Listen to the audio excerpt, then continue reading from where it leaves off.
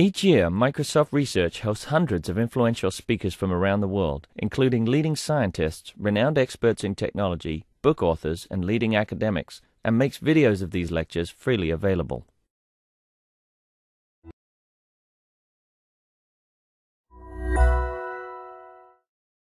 Okay, so let's get started. The next speaker is Dr. Jeannette Wing. Her background is in security, and in fact, she was on the board of the Trustworthy Computing Initiative. But more recently, some of the things that she'll be talking about is going to be very, very important to all of you who are, I'm sure, after this, going to go run startups, and that will hopefully grow into big companies.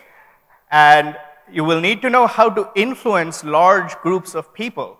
And so Dr. Wing leads Microsoft Research Labs, and she is sort of my boss's boss.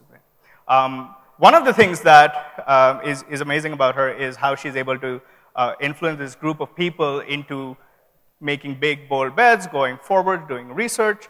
A little known fact about her that also helps is that she's a black belt in karate. So with that, I'd like to invite Dr. Wing. So good afternoon. I hope you all had a good lunch. I am going to talk about computational thinking. And I have a grand vision for the world. My grand vision is that computational thinking will be a fundamental skill used by everyone by the middle of this century.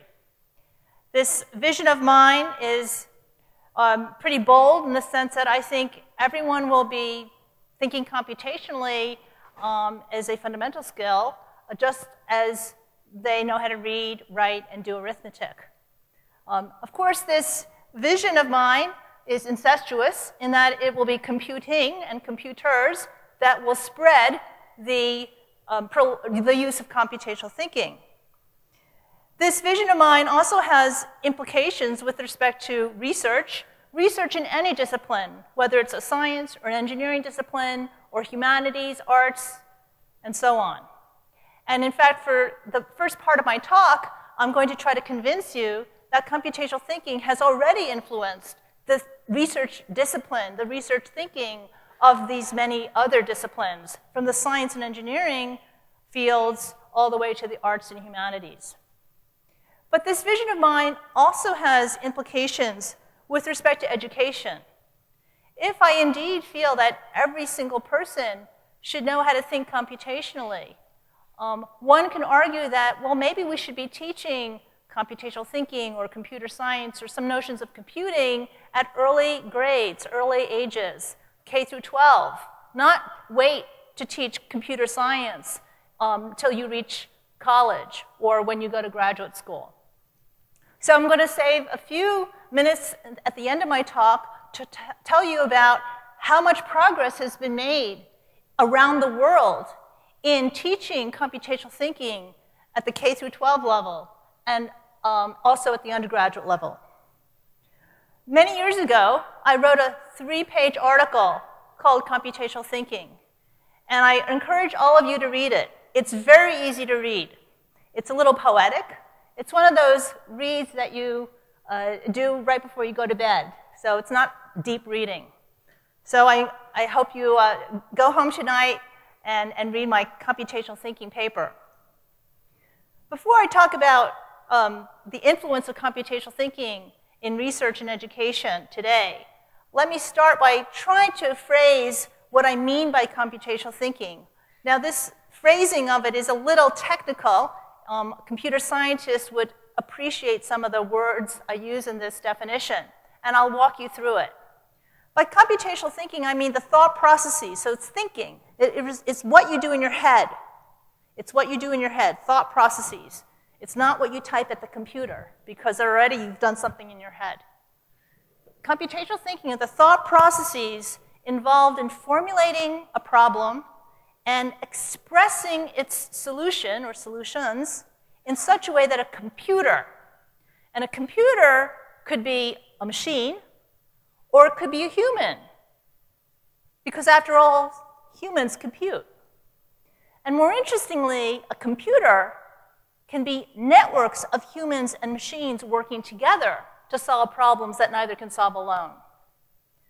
So the thought processes involved in formulating a problem and expressing its solution in such a way that a computer can effectively carry out. So a couple of the key words in this definition are expressing. The word expressing is key because it underlies all the theory and practice of programming languages and specification languages that we know and study in computer science. Effectively is very key to this definition because we want solutions that are efficient, that you can actually run on a machine and they'll finish in time. And so effectively is not any old solution. It's got to be something that a human or a machine can actually execute. So I'm not going to belabor that definition, but I just wanted to give you a flavor of what I mean by computational thinking. More abstractly, I like to think about the most important thought process that we learn as computer scientists, that we practice as computer scientists on a daily basis, is abstraction. That's when you have a large system that's quite complex underneath, and you're trying to just understand a model of it. For instance, that's what Jennifer uses, modeling this complex behavior using some abstraction. So the process of abstraction is ignoring irrelevant detail in the large complex mess in the bottom and defining a model, an elegant, usually in mathematics, a mathematical model, so that you can reason about what you care about in terms of this model, in terms of the abstraction. So what we do in computer science all the time is the process of abstraction, the process of defining these models so that we can do better reasoning. So that's just an example of a kind of thought process. And there are many instances of these abstractions. So computational thinking philosophically, it's actually another way to think about it is that it combines mathematical thinking and engineering thinking. It's certainly related to mathematical thinking because computer science, the science of computer science, is defined in terms of mathematics. So the underlying foundations, theoretical foundations of computer science is mathematics. And so it's no wonder that there's mathematical thinking in computational thinking. But the difference between pure mathematical thinking and computational thinking is that when we execute our solutions or effectively carry out our solutions on a machine or as a human, we are constrained by the physics, the actual physics of the machine. We can't represent, we can't reason about all integers because we're only representing a finite number of them in our machine, for example. Computational thinking also draws on engineering thinking because, in fact, when you're building a system, a computer program, you're writing a program and you're building a system, you're engineering an artifact. And so you want to borrow from all the discipline of engineering that we know when you design, you build, you test, you verify, and you iterate. All of that engineering methodology goes into the way in which we build software systems, hardware systems. So there's definitely some engineering thinking that goes on in computational thinking. But there's one difference between traditional engineering thinking and computational thinking. And that one difference is because of the one difference between computer science and all other engineering disciplines. If I were to have an interactive lecture with you, I would start asking the audience questions like, what one thing might that be? But I'll just ask, what one thing might that be? And answer it myself. So what one thing might that be? It's software. Because in software, you can do anything. You can build worlds, virtual worlds, that defy the laws of nature, defy the laws of physics. Because it's a virtual world, you can invent your rules. And you know this from games where avatars die and come back alive, or they fly around, and so on. So in computer science, because of software where you can invent anything, you're not constrained by the physical world the way you are in, say, civil engineering, where your bridge has actually got to stand up and it can't fall down, and similarly with the buildings and so on. So you could imagine in computer science being completely immersed in the virtual world and ignoring the physical world. Of course, today, there's an emerging area of what I call cyber-physical systems, which combines regular engineering thinking with computational thinking. Okay, so when I talk about computational thinking, I am talking about the abstractions. I'm not fixated on the artifacts that we produce. And I do believe that it's something for everyone, everywhere. So just to be a little concrete, I just have a list here of other kinds of computer science concepts or abstractions that we use as computer scientists on a daily basis. I'm not saying that everyone should learn all of these, but everyone can learn a few of these, like what an algorithm is, or what a state machine is. But the reason I list these abstractions here, these concepts here, is to contrast what I mean by computational thinking from computer literacy.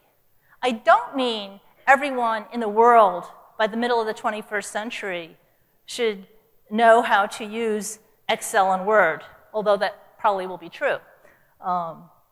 I don't mean that everyone in the world by the middle of the 21st century will learn how to program in Java or Python or whatever the favorite language of the year is.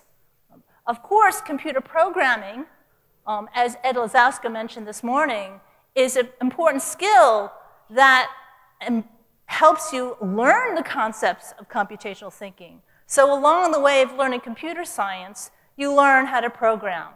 Much like along the way of becoming a mathematician, you learn how to prove theorems. So now let me talk about how computational thinking has already influenced the research approach, the research methodologies of other disciplines. And let me start with one discipline that's been influenced already by many different computational methods. So again, in my interactive mode, I would ask the audience, what one discipline might that be? And I'll say, well, what one discipline might that be?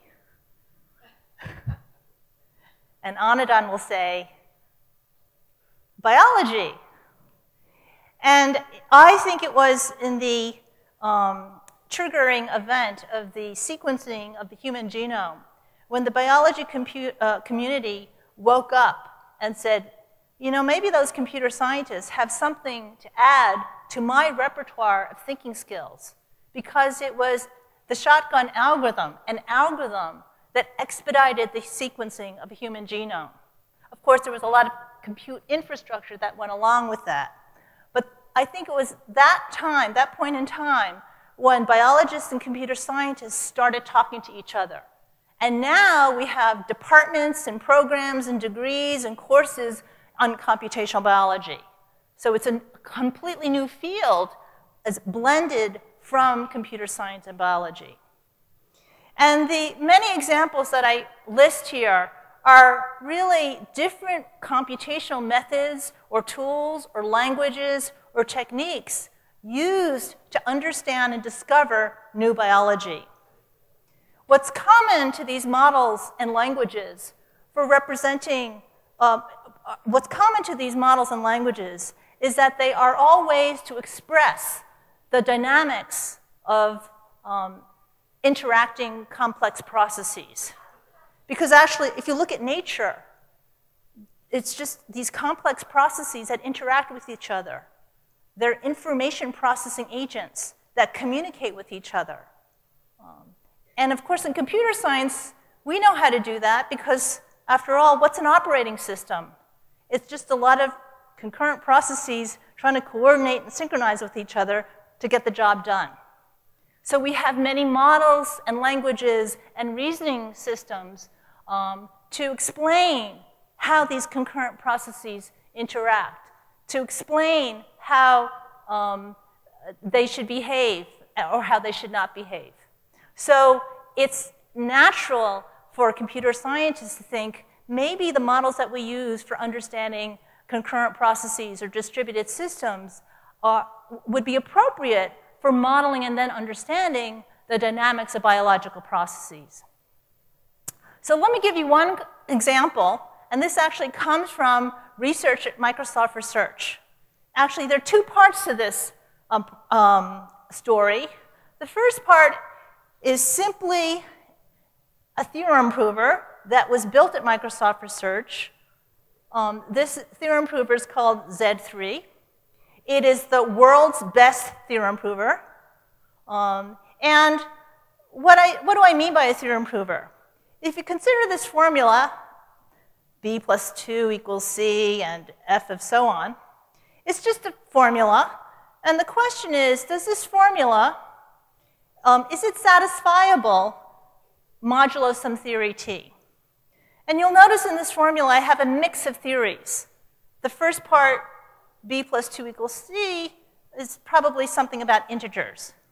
The second part, read of right of a, b3, it's probably something about arrays. So I need some theory to reason about arrays. And the last part is also about integers and possibly, with the f's on both sides, uninterpreted function symbols.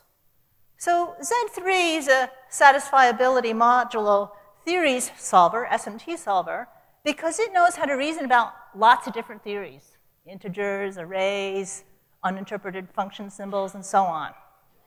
Very powerful. You can throw a whole bunch of long formulas at it, and it can answer this question.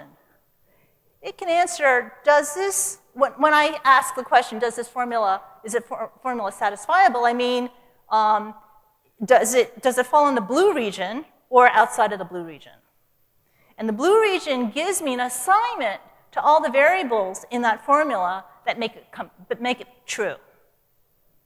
So this is a long-winded way to say, we've been doing research in this area of verification and programming languages and formal methods and applying to all sorts of systems at Microsoft Research for many years, many years. In fact, the person who was sitting in the middle of the panel, Sriram Rajamani, has done work in exactly using this kind of system. So this is bread and butter computer science. What does it have to do with biology? That's what I'm going to tell you. So now, take your computer science hat off and put your biology hat on. And I'm going to tell you about another piece of work also done at Microsoft Research in our Cambridge lab in UK on stem cell prediction. The setup is the following. We know some things about embryonic stem cells, and we don't know other things. So we'd like to learn more. In particular, we know that embryonic stem cells have two interesting properties. One is that they're self-renewing, which means they divide indefinitely.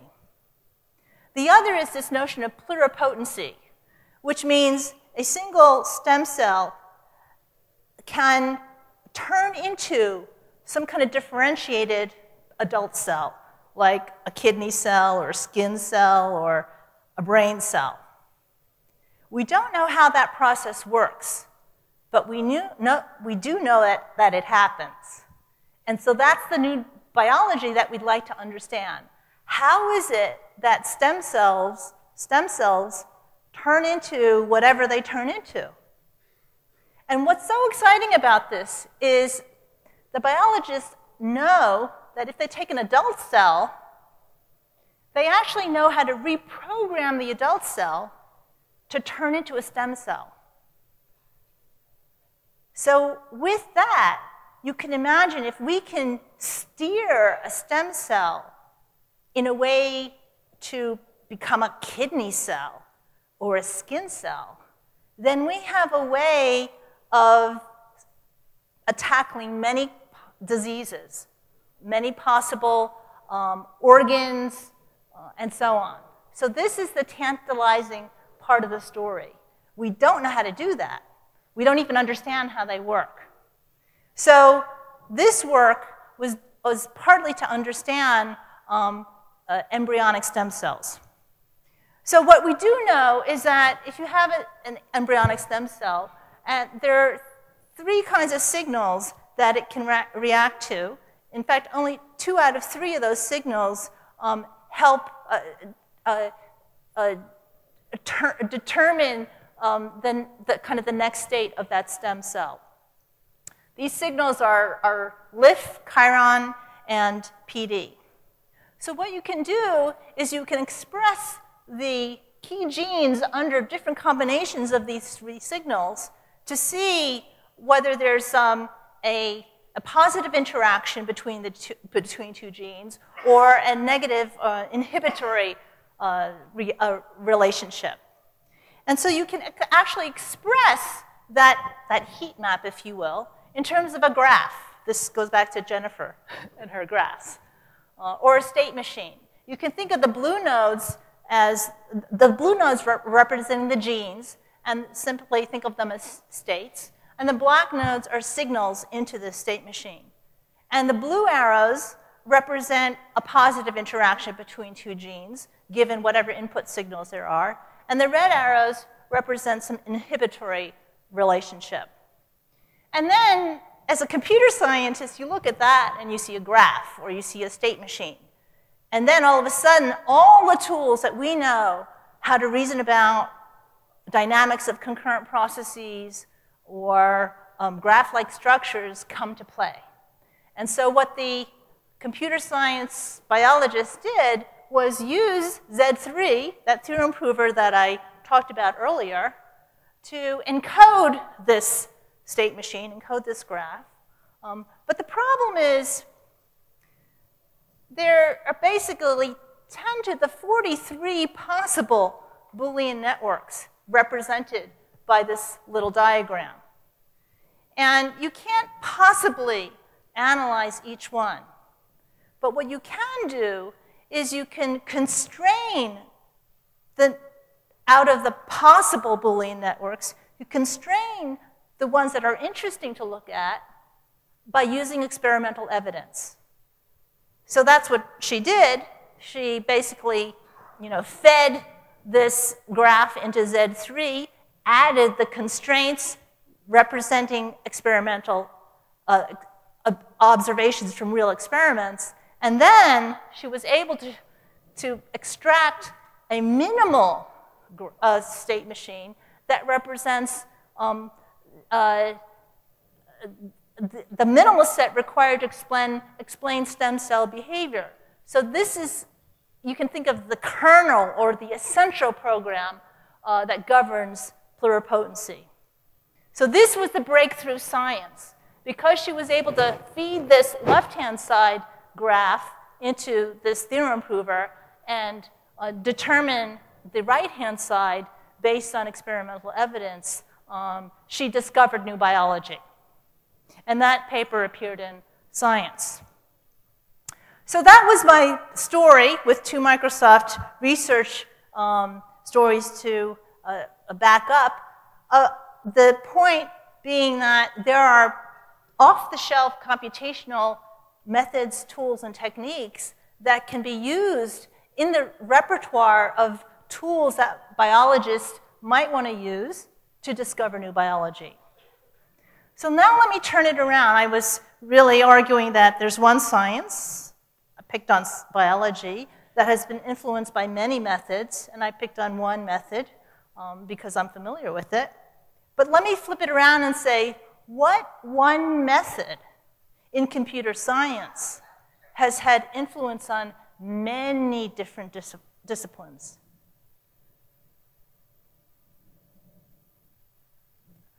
That's a question. Anyone want to guess? Machine learning. So that's pretty obvious these days. So machine learning, or the use of large amounts of data to analyze and find patterns and classify and so on, is prevalently used in the sciences, in astronomy, in medicine, meteorology, in the neurosciences. And it's also used beyond the sciences. It's used for detecting fraud in credit card usage. It's used in recommendation systems, reputation services. It's even used in analyzing sports. The players, analyzing all the videos of professional players so that maybe coaches can train off of those professional players for the high school or college teams. So the one story I want to tell, it's a Microsoft research story that's related to machine learning. Actually, it goes back to the introduction that Sykot gave of Raj Reddy. And it has to do with this breakthrough that happened in speech recognition. So up until basically 2009, we were able to recognize the word error rate in recognizing speech was on the order of 30%. So roughly speaking, every third word that I'd say would be wrong, that the machine would not recognize properly. And then in 2009, there was a dramatic improvement in word error recognition rate, down to basically one every sixth word. And what that improvement came from was this notion of deep neural networks. And Chris Bishop, the person sitting here at the panel, talked about in his own career of inventing and using deep neural networks for fusion. I hadn't known that story. Well, here we are in 2009 using a newer version of deep neural networks that helps us do speech recognition. And so, and a lot of this work was very fundamental science after decades of work in speech recognition, a field that I like to think Raj Reddy actually started.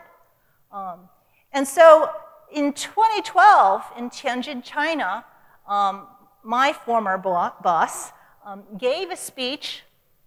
He spoke English, and the speech recognition system was good enough then to, in real time, recognize his speech, then transliterate it into English text, and then that was immediately translated into Chinese, and then the Chinese speech came out of a synthesizer that was based on his kind of voice. And so this was a demo. This was truly just a demo of how good speech recognition had become after so many years of poor word error rates. And it was an astounding demo. Many of us in the front row were at that demo in 2012, and it was really a breakthrough result. So since this demo, Microsoft has taken it one step further. And we now previewed in December of last year in Skype a system called Skype Translator, which allows speakers in English and Spanish to talk via Skype and communicate with each other in real time. And so there's a young girl from the United States here on the left, and a young girl from Mexico on the right, and they have a conversation together about where they live and what they like to do. And this is happening in Skype in real time, and they can actually see the translation of what the other is saying in this script right here. Phenomenal progress, taking from a demo to actually a real system. And so we will see, I hope in this coming year, more languages supported. So that's machine learning, specifically deep neural networks as one kind of machine learning technique that has transformed society this speech translation system that I just talked about addresses what Raj Reddy was asking for this morning, breaking down the language barriers. And so we're getting there. It's not so easy. It wasn't so easy to do just the 2 languages. Raj knows this. Okay. So computational thinking and other sciences, I'll go through quickly. Chemistry, physics, geosciences, we have many examples. Computational thinking for society. One of the most exciting emerging areas in computer science and at Microsoft Research today is the combination of computer science and economics, and also computer science and the social sciences. The one I wanted to talk to you about is how computational thinking can actually help in healthcare. And I want to bring this back home to India. So in India, tuberculosis is a really tough problem to solve. As the car was taking me over today, I noticed something like a National Tuberculosis Institute that I passed. It's really, it hits you hard. The problem with treating tuberculosis is that it's hard to make sure that the patients actually take their medication. So you'd like a way to have the patient, let the doctors ensure that patients are complying with the treatment, taking their medication, and so on. And you can't have the patients, go to some central location and, have the doctor administer the medication or make sure that the patient is taking, because that takes a long time. It might be really hard for the person to travel. If you have to travel, then you miss work. It's just not a reasonable way to do the compliance checking. So what a group at the Microsoft Research India Lab came up with is a system called 99 dots. And it's so simple, and it uses mobile technology. And basically, the doctor will put in this kind of blister pack the 8 pills. For instance, this one will fit 8 pills, and then seal it. And then the patient will have received, say, from the pharmacy, a box of these blister packs, all lined up, all numbered in a particular way. And say the patient takes the first blister pack, and then the first treatment is to take 4 pills. So you pop 4 pills out, and then you'll see on the back of each of the, for each of the pills, covers is a number. And so what the patient then does is it calls this toll-free number, filling in the last 4 digits, and that authenticates with some server and some doctor that the patient has taken these 4 pills. And so what's interesting also about this design of the system is that the call is actually a missed call. And so it's free for the caller. And this is an example of really taking into consideration the local region when you're designing these sort of low-cost computational methods to help patient health care in, say, rural India. And so they're able to use servers to real-time track patients at scale. And right now, it's been tested at 4 sites in India. And there's a grander scheme with foundation money and NGO money to scale it out. So computational thinking, I already said, is used in sciences and for society and so on. It's everywhere you go, at least in the United States, you see new programs coming up, like digital archaeology or digital journalism or digital humanities. And so this is all evidence that computational thinking is entering the thinking of these fields. What I wanted to do is a very short example of how even in daily life you can be thinking computationally. So here's my example. I'm getting morning coffee from the cafeteria, and this is a real example. So here I am, and I get my cup, and then I put some milk in it, and then I get some coffee. I put some sugar in it, then I pick up a lid, and then I get a napkin, and I leave. So as a computational thinker, I say, what's wrong with this picture? This is my path, and it's even worse if there's someone in your way because you want to get your lid and he's getting his cup. So as a computational thinker, what do you think? So this, again, in the interactive version of my lecture, I would ask an audience member. I would think pipelining. So then you would think, actually, how would I affect the most efficient pipeline?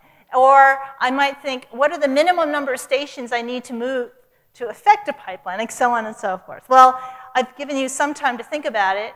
If you just move the lids over, then you can affect a pipeline. It's not the most efficient, but at least you minimize the number of stations to move. Okay, so I wanted to save some time to talk about how my vision on computational thinking for everyone has already made inroads in changing curricula at the national level around the world. It's not quite hit the US at a national scale in terms of curricula changes, but it has hit in terms of many, many different organizations.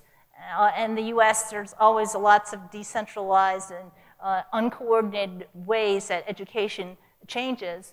But I will point to code.org, which was mentioned already by Ed Lazowska this morning, as one of the recent influential mechanisms that we are reaching K-12 students to teach them computer science, to teach them computer programming. And it's quite a recent wave of really reaching lots and lots of students. The UK is probably the country that is most ahead of everyone else in the world. And I really credit some of the individuals, for instance, Simon Peyton-Jones of Microsoft Research Cambridge, of being one of the leaders, the passionate leaders, to affect this change in the UK. So currently, this past fall actually, the United Kingdom mandated from the Ministry of Education all the way down that some sort of computational thinking or computer science concepts be taught at every single grade level from K through 12. This is a remarkable policy achievement, if you think about it. And it's going hog wild right now in the UK in terms of many, many organizations really jumping on to see how they can make sure that every school child gets exposed to computational concepts. In China, thanks to some of the efforts at Microsoft Research Asia, we're also starting to see changes at the college level in terms of curriculum, where the point is to make sure that every college student would have access to some computer science course, major or non-major. And so I wanted to close, of course, with what's going on in India. And I understand that almost all of you in the audience have been touched by massively empowered classrooms. How many of you have interacted with MECs? That's quite impressive. So I don't even need to tell you what it is, but I can share with you how far it's gone. And so my understanding is that the blue regions are where MEC already is, and the green regions of India is where MEC hopes to be. And I'm not going to say anything more about MEC because the talk after me is all about MEC. So I will close then and say that my 3-page article has been translated into Chinese and French, and someone from Japan just sent me a version that will be published soon, and someone in Korea is working on a Korean version. So let me close by just saying, help me spread the word. help me make computational thinking commonplace. Thank you.